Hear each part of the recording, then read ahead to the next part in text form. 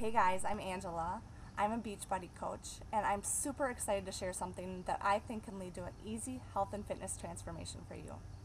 So I recently discovered something called the Incremental Law of Improvement by Brian Tracy, and he talks about this in the context of increasing your pay and your personal development. But I think you can take similar concepts and apply it to your health and fitness.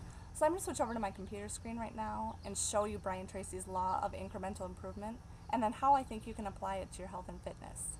So I'll see you in a minute. Hey guys, so welcome to my computer screen.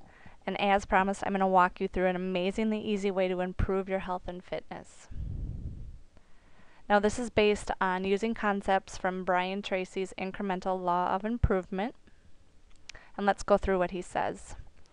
Take 100% responsibility for everything you are and everything you become.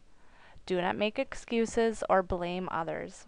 So when I think about this, I think about your weight and taking 100% responsibility for where you are with your health and fitness and your weight. Don't make excuses and just get going towards your goals. The next thing he says, the key to long-term success is to be dedicated to continuous improvement.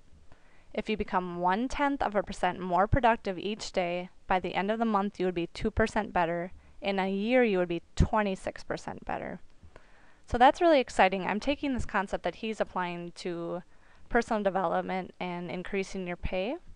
But if you apply this to your workouts, if you become 0.1% more productive each time you work out, that's so exciting because in a year you'd be 26% better.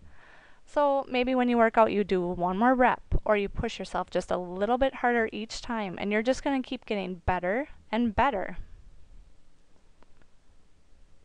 The next thing he says, by making small improvements over time, it adds up to a tremendous increase in improvement over time.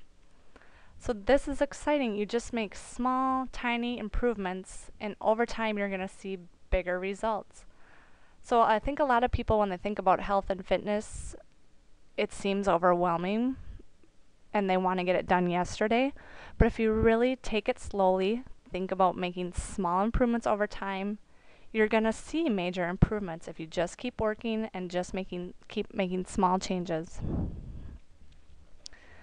The next thing he says, if you become 26% better every year with compounding, you double your overall productivity and performance every 2.7 years. If you become 26% more productive every year with compounding, times 10 years, you'll be 1,004% more productive over the next decade. So again, if you apply this to your health and fitness, and you're just making small improvements, by the end of the year you'd be 26% better. By the end of a decade, you would have made huge improvements. So again, just think about your fitness. Think about when you're working out. Think about pushing yourself just a little bit harder each time, and you're going to see massive results over time. So I hope you enjoyed this. Head on over to myworkoutspay.com for more health and fitness information, and I will see you in the next video.